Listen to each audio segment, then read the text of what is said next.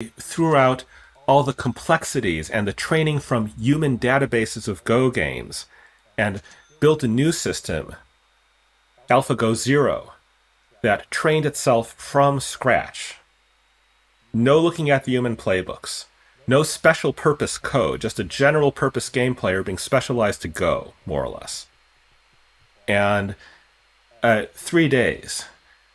There's a quote from Gwern about this, which I forget exactly, but it was something like, we know how long AlphaGo Zero or Alpha Zero, two different systems, what was equivalent to a human Go player. And it was like 30 minutes on the following floor of this such and such DeepMind building. And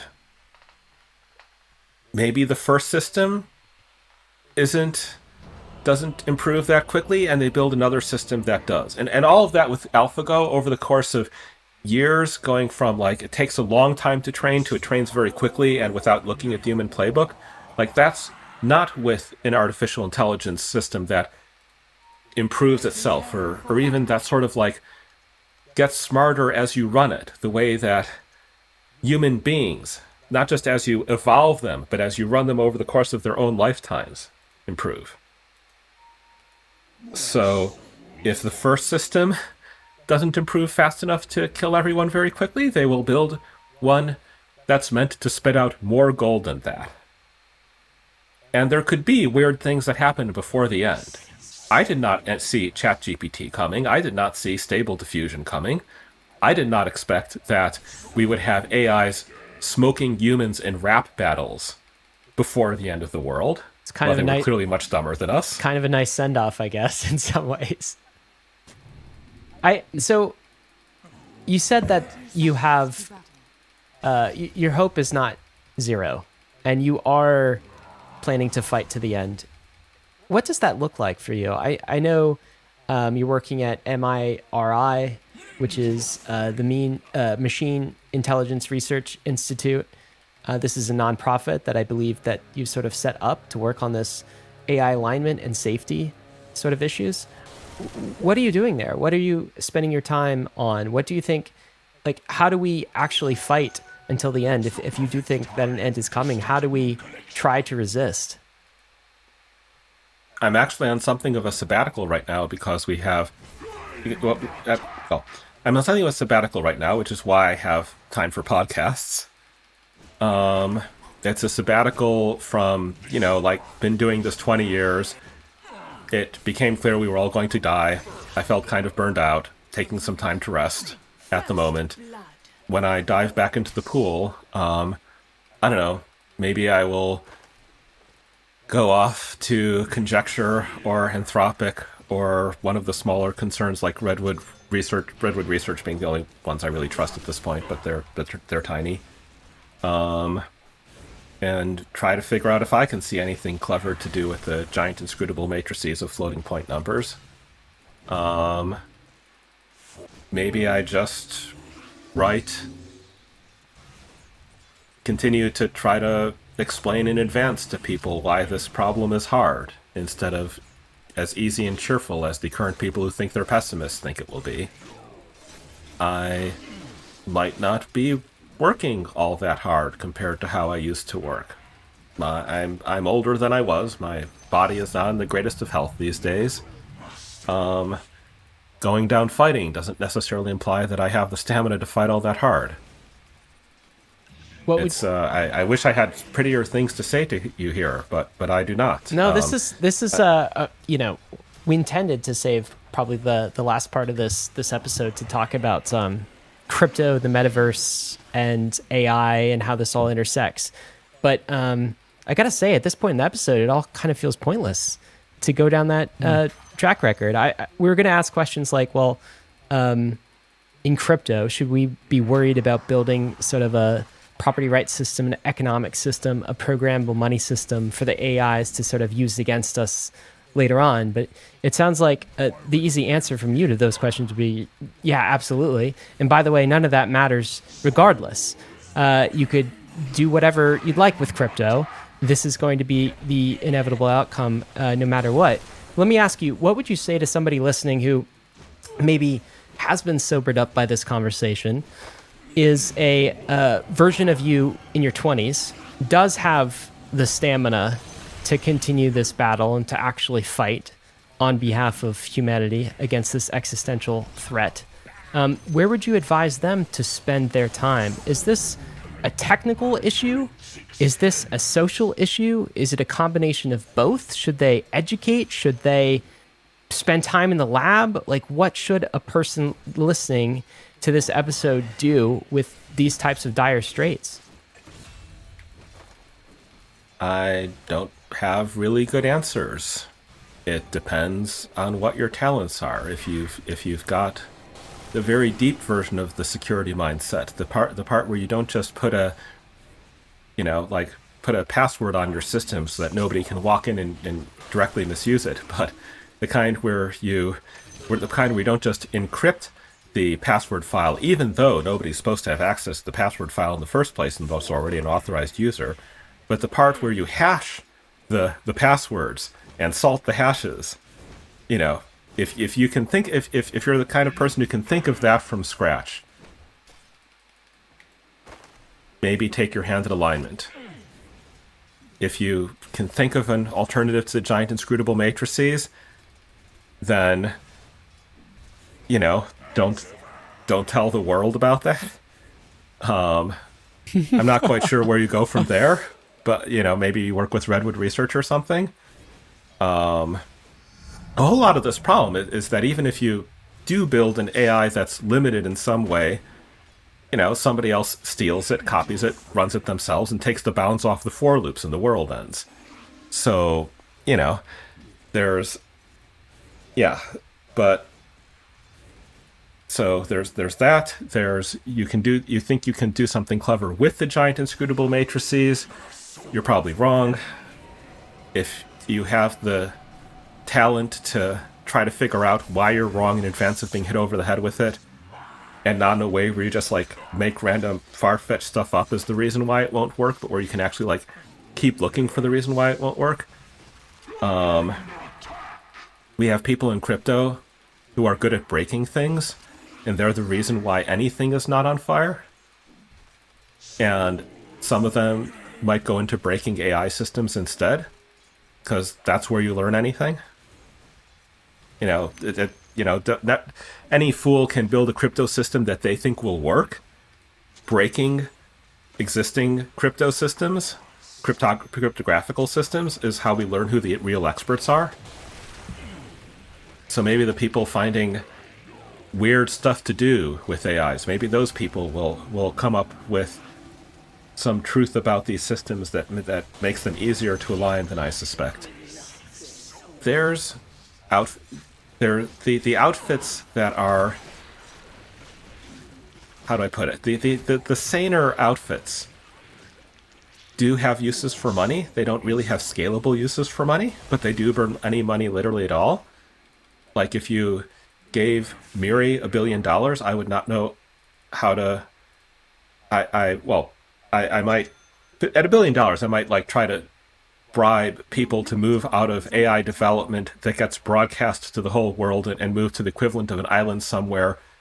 Not even to make any kind of critical discovery, but just to remove them from the system. If I had $1 billion, if I just have another $50 million, I'm not quite sure what to do with that. But if you donate that to Miri, then you at least have the assurance that we will not randomly spray money on looking like we're doing stuff, and we'll reserve it, as we are doing with the last giant crypto donation somebody gave us, until we can figure out something to do with it that is actually helpful.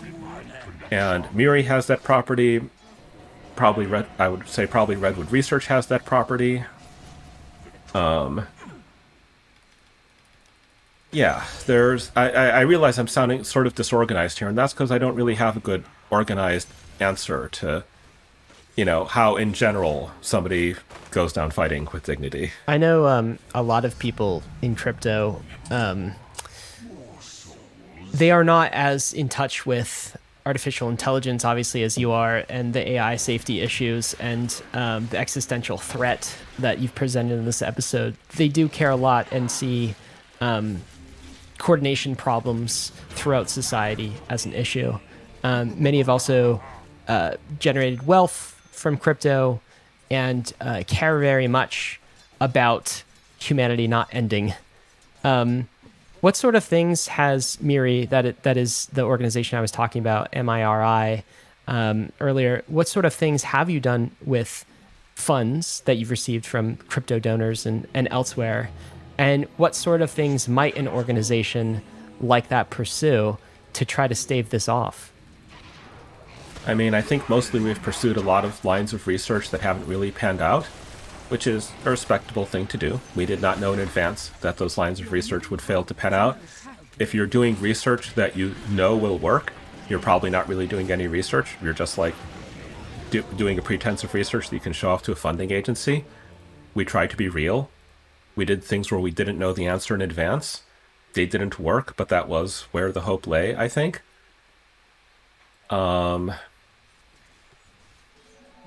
But, you know, that's... But, you know, having a research organization that keeps it real that way, that's not an easy thing to do. And if you don't have this very deep form of the security mindset, you will end up producing fake research and doing more harm than good. So I would not tell all the successful crypto people to, cryptocurrency people to run off and start their own research outfits. Redwood Research, I'm not sure if they can scale using more money, but, you know, you can give people more money and wait for them to figure out how to scale it later if they're the kind who won't just run off and spend it, which is what MIRI aspires to be.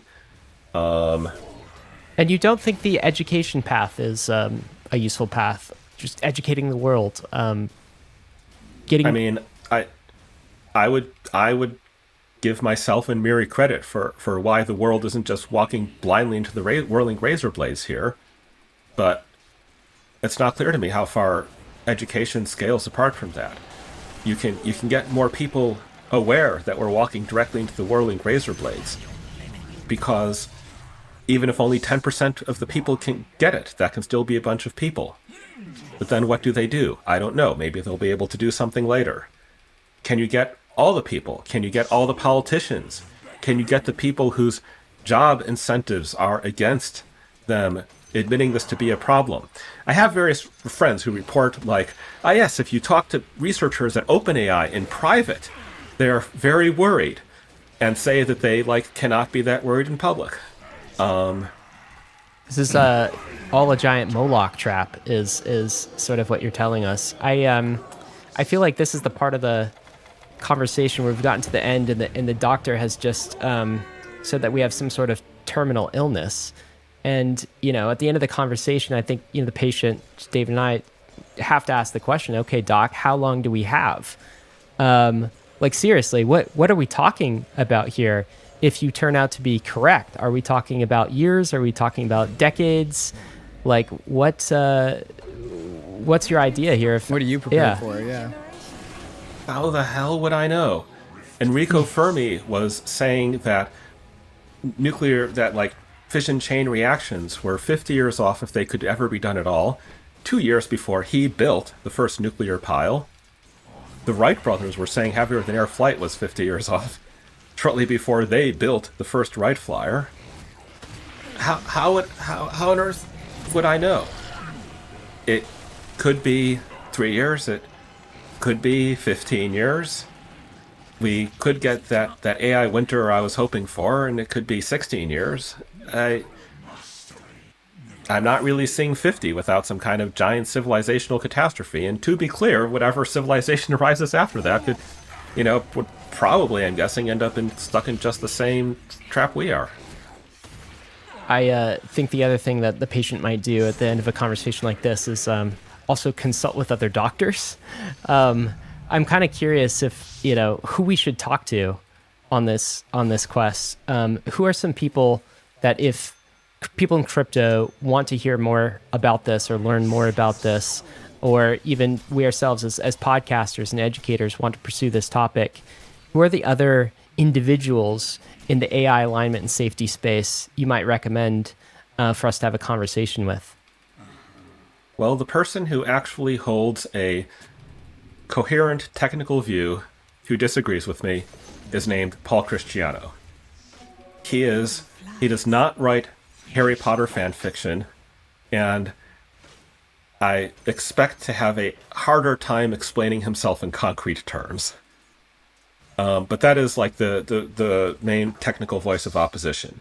If you talk to other people in the effective altruism or AI alignment communities who disagree with this view, they are probably to some extent repeating back their misunderstandings of Paul Christiano's views.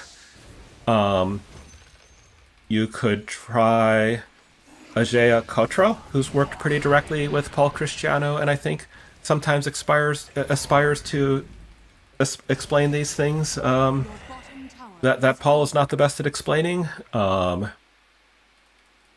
throw out Kelsey Piper as somebody who would be good at explaining, like would not claim to be a like a technical person on these issues, but is like good at explaining the part that she does know. Man, who else that disagrees with me? You know, I'm sure Robin Hansen would be happy to come up. Well, I'm not sure he'd be happy to come on this podcast, but you know, Robin Hansen disagrees with me, and I kind of feel like the famous argument we had back in the early 2010s, late 2000s about how this would all play out. I basically feel like this was the Yudkowsky position, this is the Hansen position, and then reality was over here, like to the Yudkowsky side of the Yudkowsky position in the Yudkowsky-Hansen debate. But Robin Hansen does not feel that way. I would probably be happy to expound on that at length. I don't know. It's not hard to find opposing viewpoints. The ones that'll stand up to a few solid minutes of cross-examination from somebody who knows which parts to cross-examine. That's the hard part. You know, I've read a lot of your writings and listened to you on previous podcasts. One was in 2018 on the Sam Harris podcast.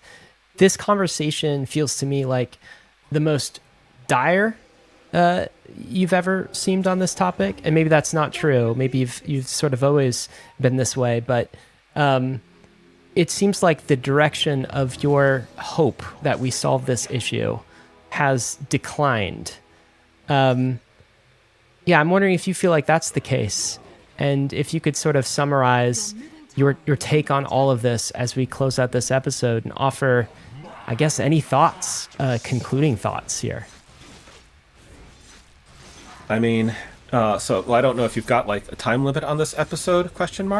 Or is it just as long as it runs? It's as long as it needs to be, and I feel like this is a pretty important topic, so you answer this and all right, however you want.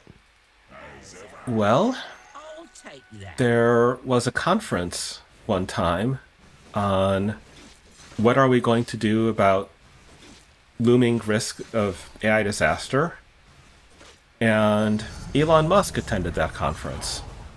And I was like, maybe this is it. Maybe, you know, that maybe this is when the powerful people notice, and it's, you know, like one of the relatively more technical powerful people who could be noticing this. And maybe this is where humanity finally turns and starts, you know, not quite fighting back, because there isn't an external enemy here, but conducting itself with, I don't know, acting like it cares, maybe? And what came out of that conference, well, was OpenAI, which was basically very nearly the worst possible way of doing anything. This is not a problem of, oh no, what if secret elites get AI? It's that nobody knows how to build the thing. If we do have an alignment technique, it's going to involve running the AI with a bunch of like careful bounds on it, where you don't just like throw all the cognitive power you have at something. You have limits on the for loops, and whatever it is that could possibly save the world, like go out and turn all the GPUs and the server clusters into Rubik's cubes, or something else that prevents the world from ending when somebody else builds another AI a few weeks later. You know, anything that could do that is an artifact where somebody else could take it and take the bounds off the for loops and use it to destroy the world. Yeah, so like, let's open up everything. Let's accelerate everything. It was like GPT-3's version, though GPT-3 didn't exist back then. But it was like ChatGPT's blind version of like throwing the ideals at a place where they were exactly the wrong ideals to solve the problem. When the problem is that demon summoning is easy and angel summoning is much harder. Open sourcing all the demon summoning circles is not the correct solution. I'm not even using, and I'm using Elon Musk's own terminology here. They talk about AI as summoning the demon, which, you know, not accurate, but, and then the solution was to put a demon summoning circle in every household. And why? Because his friends were calling him Luddites once he'd expressed any concern about AI at all. So he picked a road that sounded like openness and like accelerating technology. So his friends would stop calling him Luddites. It was very much the worst, you know, like maybe not the literal actual worst possible strategy, but so very far pessimal. And that was it. That was like that was me in 2015 going like, oh, so this is what humanity will elect to do. We will not rise above. We will not have more grace, not even here at the very end. So that is, you know, that is when I did my crying late at night, and then picked myself up and fought and fought and fought until I'd run out all the avenues that I seem to have the capabilities to do. There's like more things, but they require scaling my efforts in a way that I've never been able to make them scale. And all of it's pretty far-fetched at this point anyways. So, you know, so what's changed over the years? Well, first of all, I ran out some remaining avenues of hope, and second, things got to be such a disaster, such a visible disaster. The AIs got powerful enough, and it became clear enough that, you know, we did not know how to align these things, that I could actually say what I'd been thinking for a while, and not just have people go completely like, what are you saying about all this?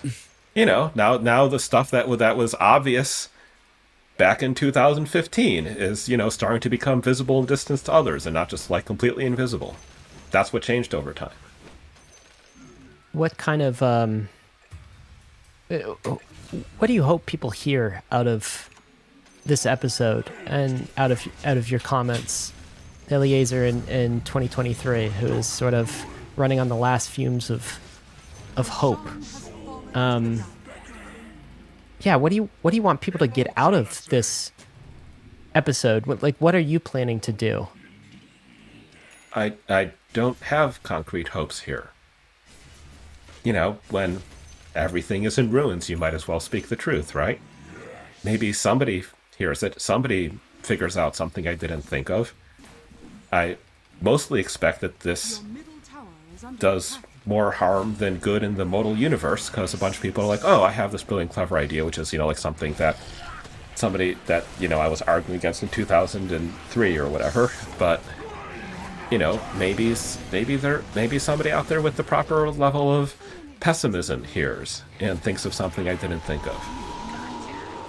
I suspect that if there's hope at all, it comes from a technical solution, because the difference between technical problems and political problems is at least the technical problems have solutions in principle. At least the technical problems are solvable. We're not on course to solve this one, but I don't really see I think anybody who's hoping for a political solution has frankly not understood the technical problem. They do not understand what it looks like to try to solve the political problem to such a degree that the world is not controlled by AI, because they don't understand how easy it is to destroy the world with AI, given that the clock keeps ticking forward. They're thinking that they just have to stop some bad actor, and that's why they think there's a political problem, or political solution. But yeah, I don't have concrete hopes. I didn't come on this episode out of any concrete hope. I have no takeaways except like, don't make this thing worse. Don't like go off and accelerate AI more. Don't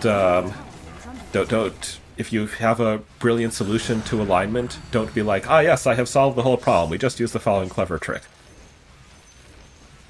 Don't make things worse than very much of a message, especially when you're pointing people at the field at all. But I have no winning strategy. Might as well go on this podcast and say what as an experiment and say what I think and see what happens. And probably no good ever comes of it. But, you might as well go down fighting, right?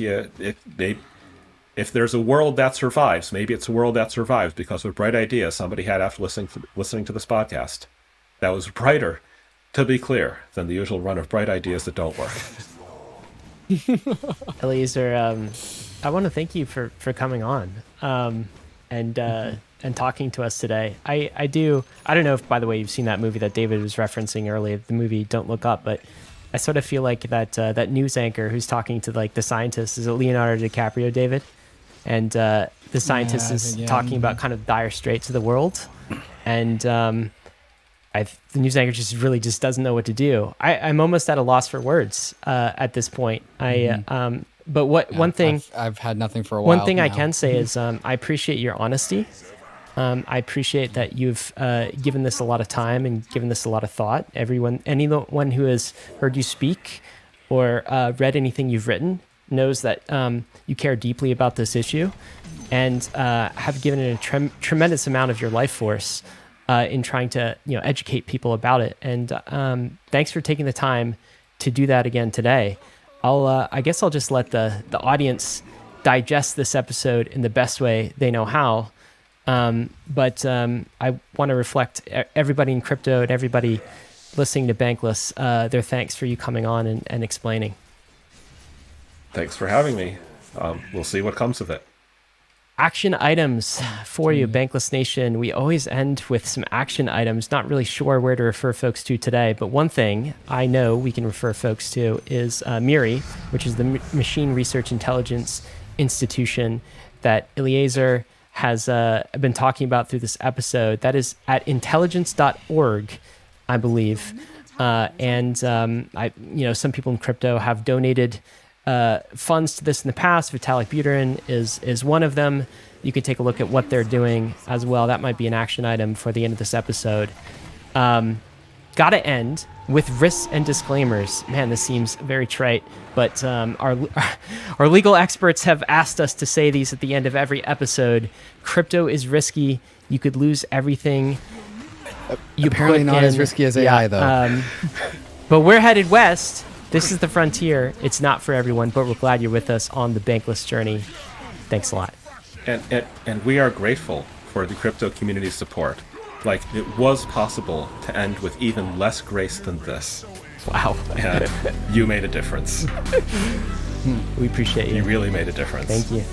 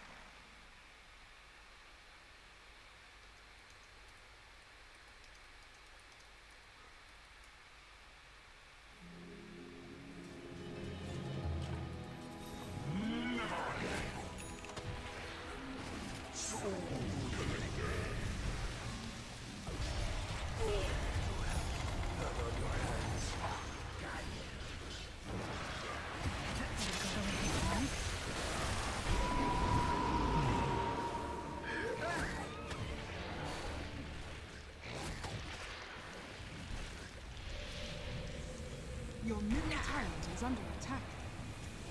Radiant structures are fortified.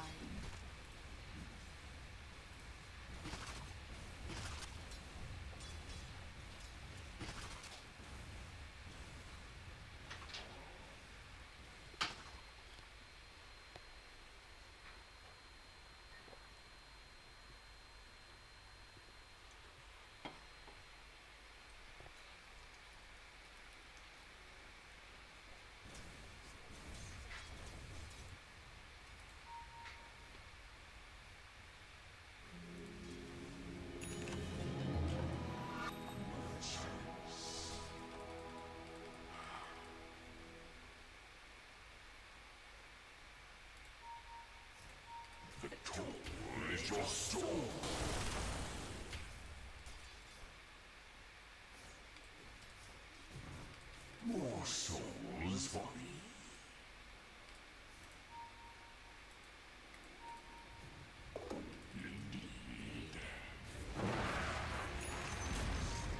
The enemy's middle tower has fallen. I reach it. I'll take that. Into the fray.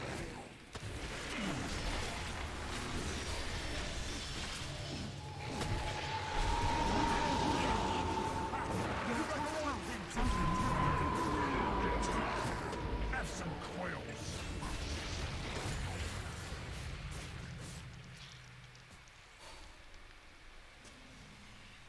Your top tower is under attack.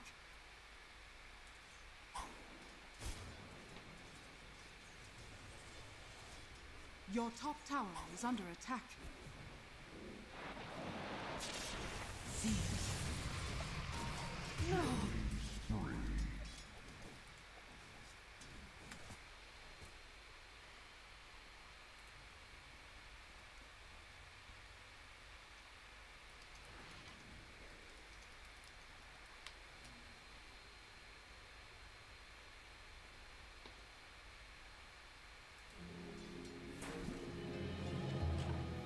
Soul survivor.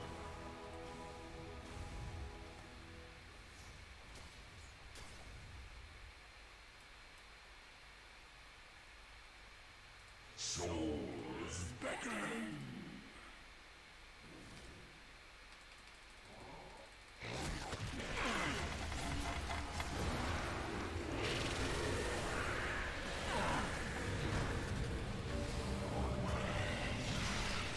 I'm under attack.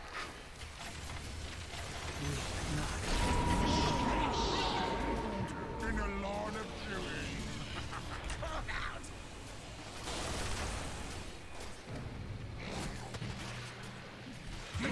Monster kill. More than my quills.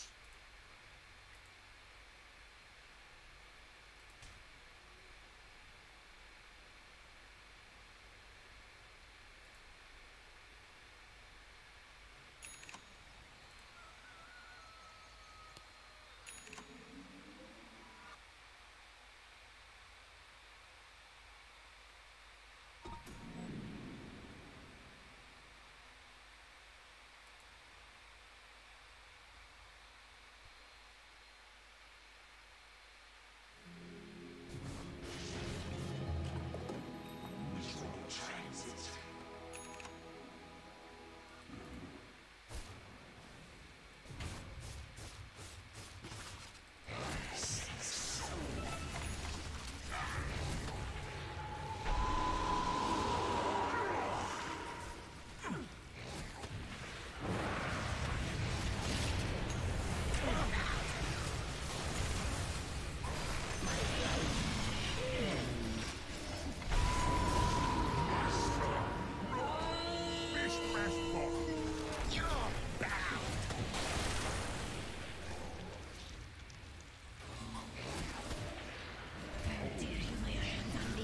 Your middle tower is under attack. Oh, that can't be good. Your middle tower is under attack. Your middle tower has fallen. Regret that! How many daggers am I holding up?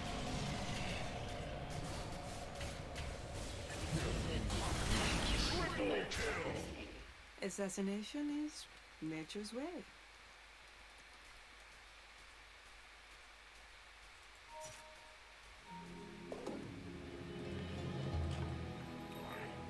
Claim my lost souls.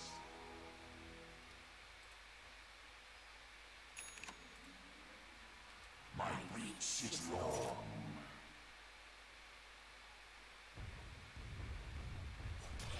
Would you have with the sword?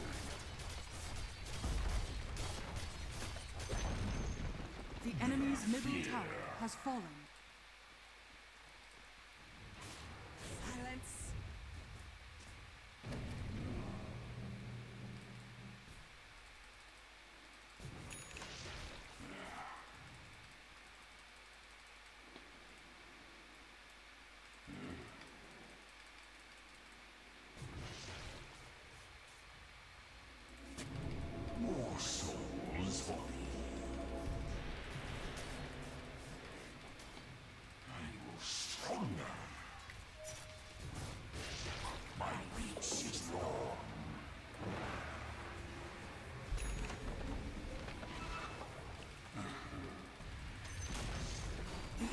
top tower has fallen.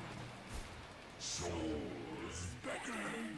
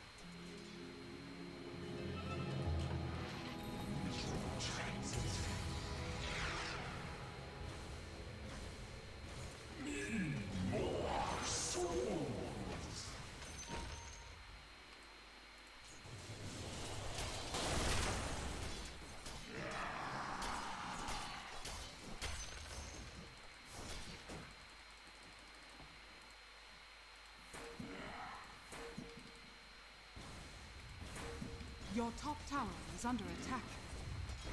Radiant structures are fortified. Awesome! Your mind, heart, and soul. I'm under attack! Autumn leaves for a deathbed.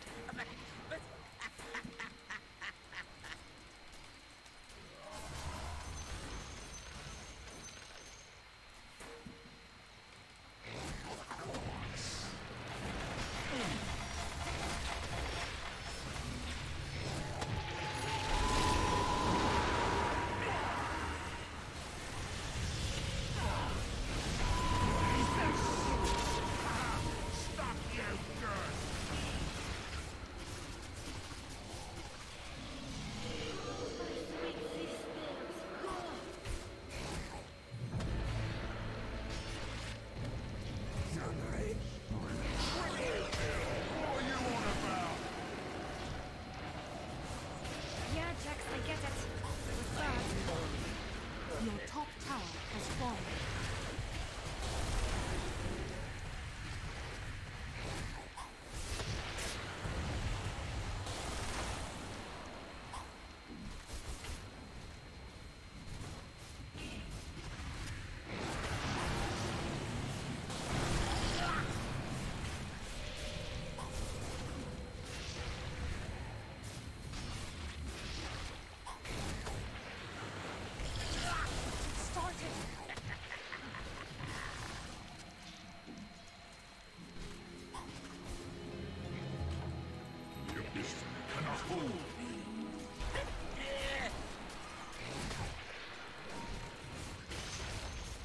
The enemy's bottom tower has fallen.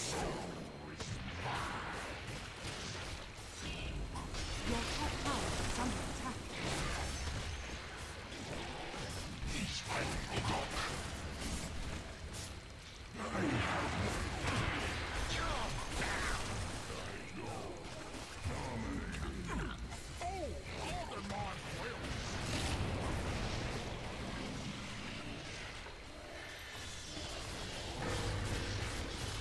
I now RPG. Let King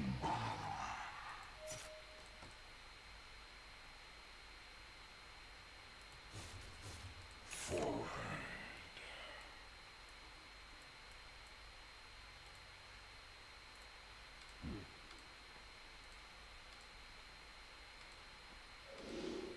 Soul Blade.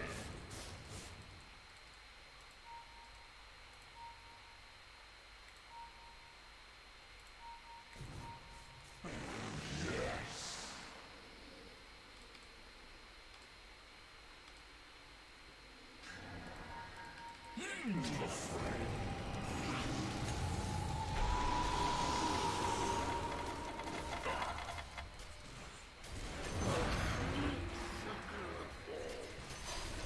your last.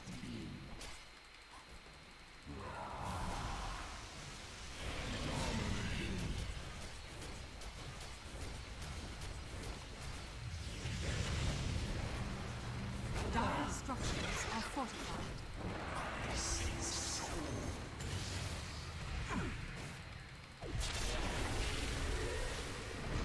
I'm under attack! Never fear.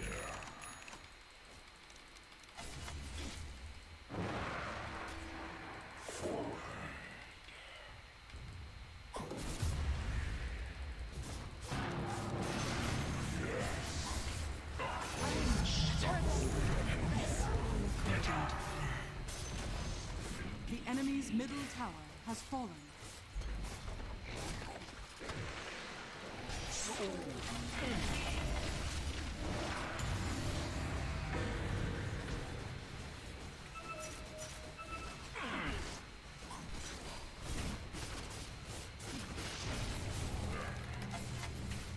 Your bottom tower is under attack.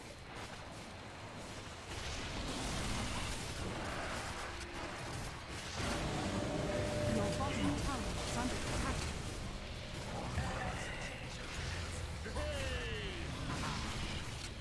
Radiant's courier has been killed. Never fear.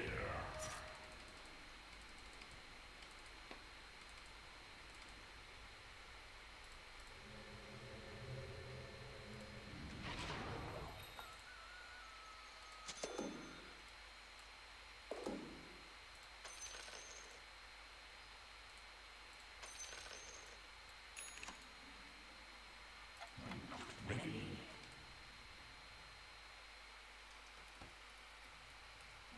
Regeneration.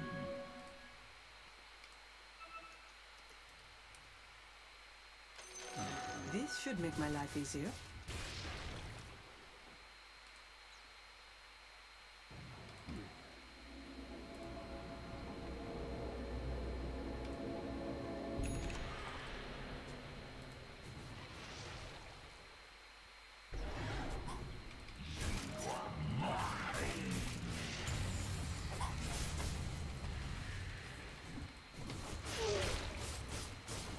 Well done. My reach is long.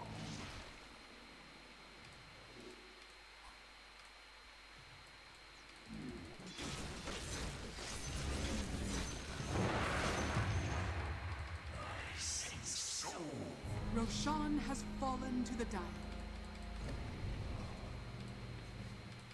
Immortality!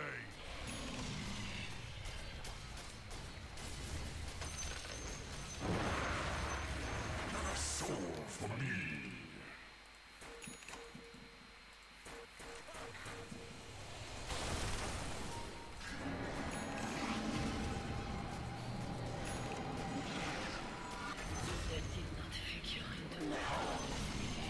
The enemy's bottom tower has fallen. I'm under attack! Let me get my arrows back, and then you can die.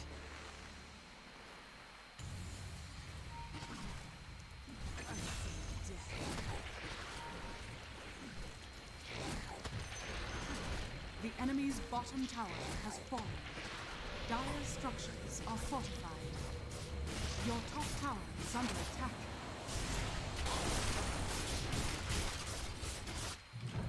Spat out from the abyss. More souls for me.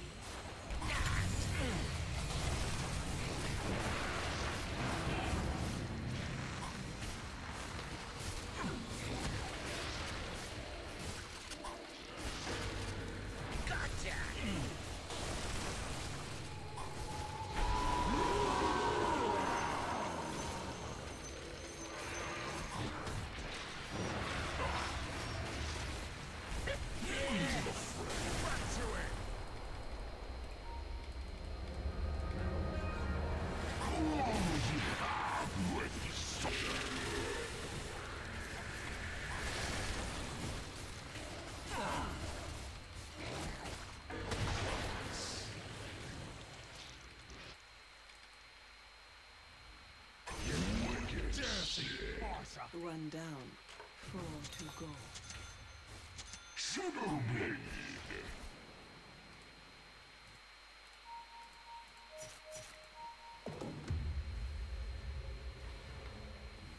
As ever.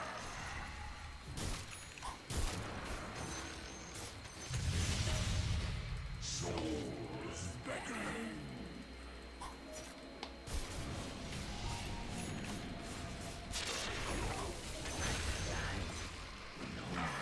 Come on, let's.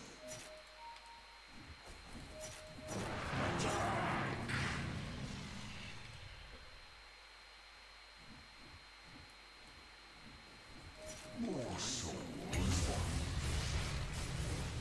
Monster kill! Out of the veil.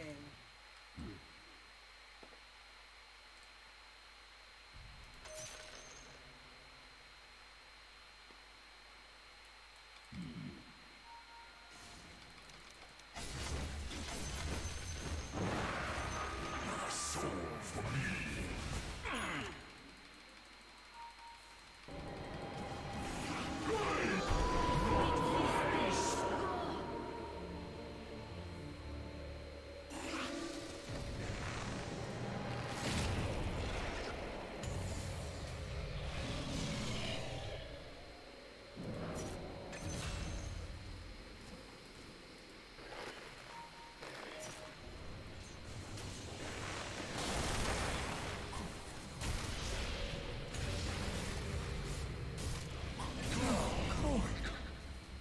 That went well, I think.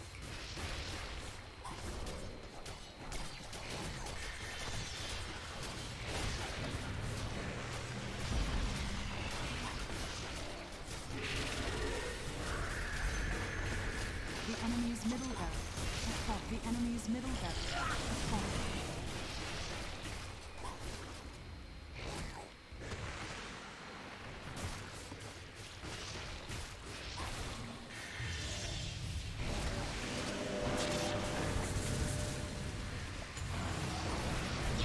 Radiant structures are fortified. I go when I need. Death at my hands is enough.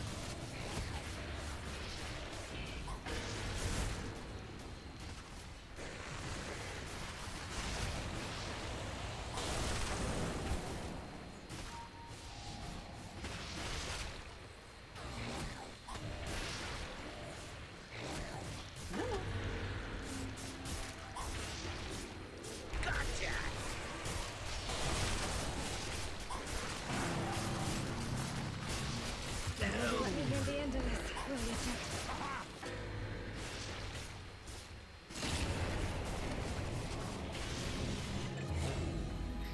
At my hands is Boy, enough. stop whining. I'm back.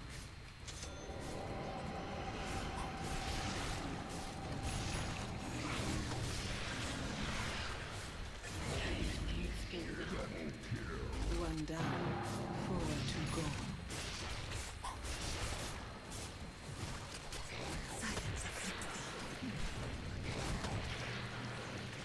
I can't bear to be seen. My blood on your hands. As ever.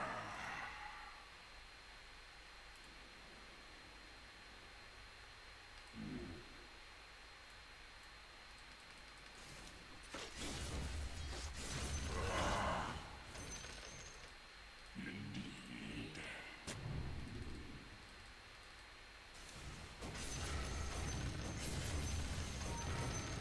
Soul Collector.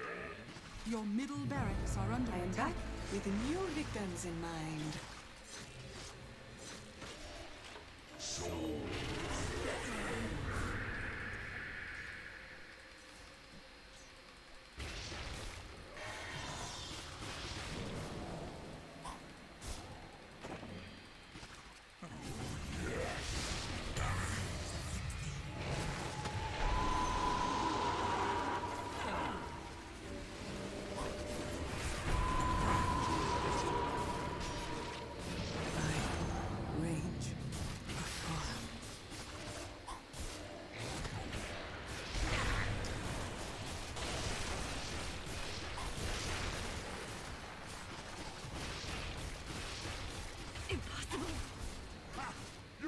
my pincushion! Is that my blood coming out?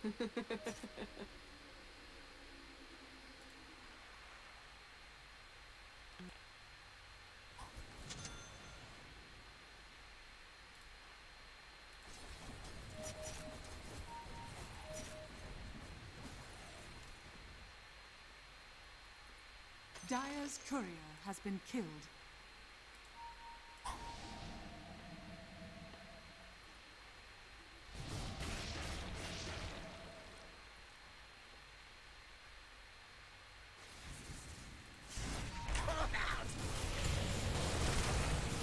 My poison. Spill. You wanted out of here, didn't you?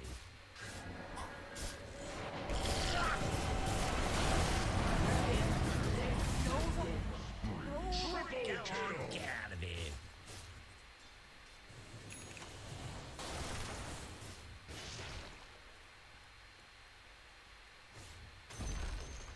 The enemy's bottom barracks has fallen.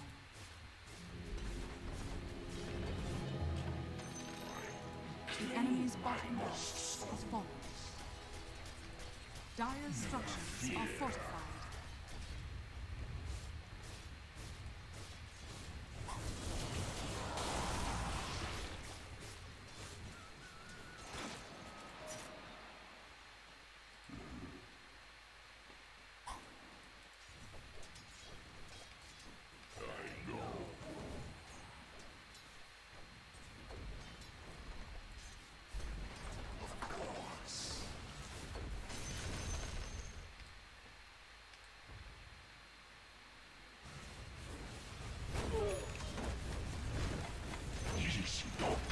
God, I love money.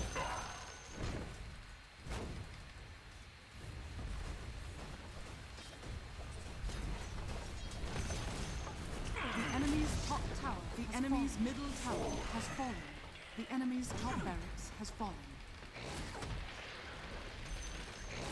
The enemy's top barracks has fallen. You now have mega creeps.